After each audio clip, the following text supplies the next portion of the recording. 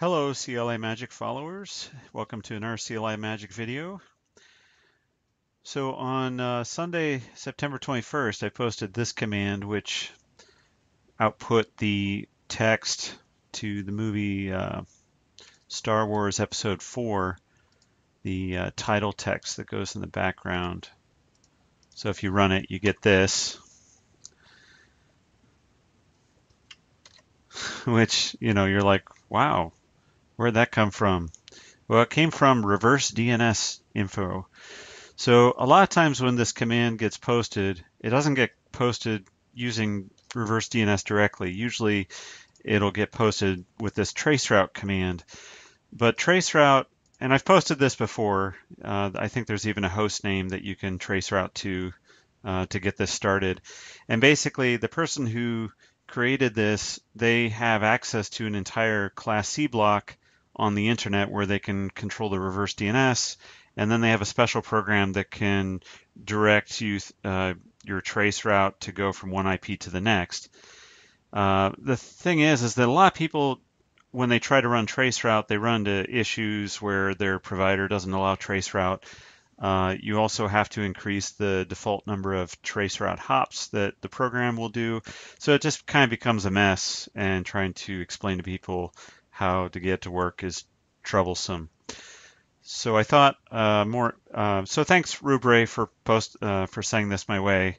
But I decided to try something a little bit different. So the first thing I thought was, well, let me look at that IP block using a for loop, and I'll just look at the first 200 addresses and basically do a reverse DNS lookup on each of those addresses from 1 to 200 and see what output I get. And so you get quite a, pretty much one piece of text per IP. So we'll cancel that there and just kind of look at the pattern. So you'll see that there's a lot more here, not just episode 4, but episode 5, Empire Strikes Back, and episode 6, Revenge of the Jedi. That's what the movie originally was called. They changed the name to Return of the Jedi because they figured that was a more positive, uplifting name, I guess.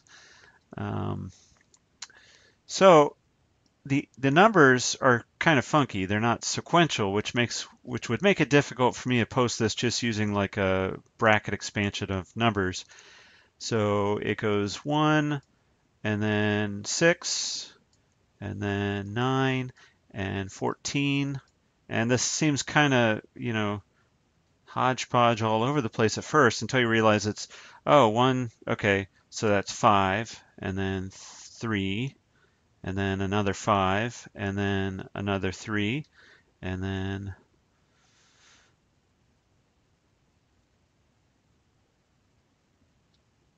another 5.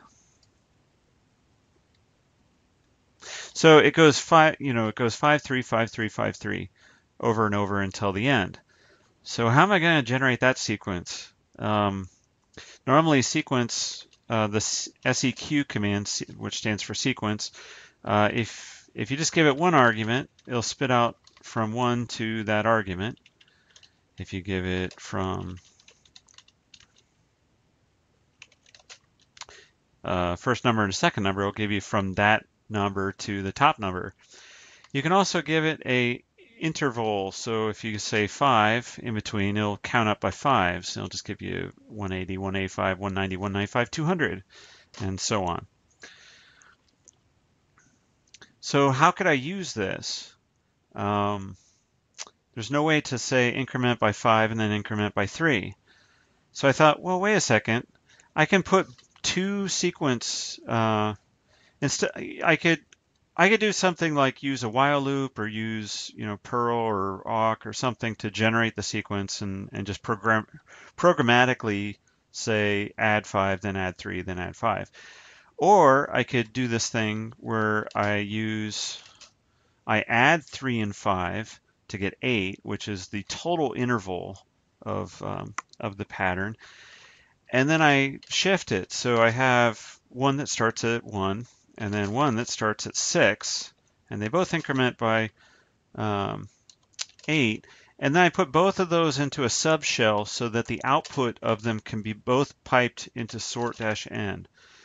And if you look at the output of this, you'll see that overall it generates my pattern that I need. 1, 6, 9, 14, so it's 5, 3, 5, 3, 5, 3, and so on, which is exactly what I need. So it was I thought this was kind of a clever way to, and more interesting way to actually run this command. And this kind of thing could be useful for other purposes where you have kind of an odd type of sequence going. You just have to look at the overall interval, and if you have 3 different interval numbers, you can that alternate back and forth, you could just add a third sequence and then sort them. So then I pass into xargs, and xargs is a way of running, taking the input and then running one command for every line of input, in this case, that I send to it. You don't have to say 1, but dig can only take 1 argument at a time. Otherwise, it interprets the rest of the arguments as name servers that you want to check against. So, right. So the -I, this means I want to use the curly braces to substitute every number here into the command. So I say dig plus short, and that means don't output the full output that dig normally outputs, just give me the answer. And then -x means reverse, so give me the reverse DNS information. And here's where I substitute. I substitute in the last number, and then that gives me what I want.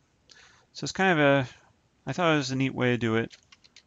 You could put in other numbers if you wanted to, if you found a different text that you want to start with.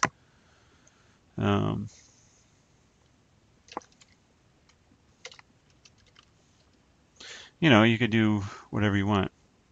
Okay, well, thanks for watching this. I hope you enjoyed it. Feel free to leave comments below. Let me know what other videos you might like to see in the future, and I'll try to make them. Thanks for watching.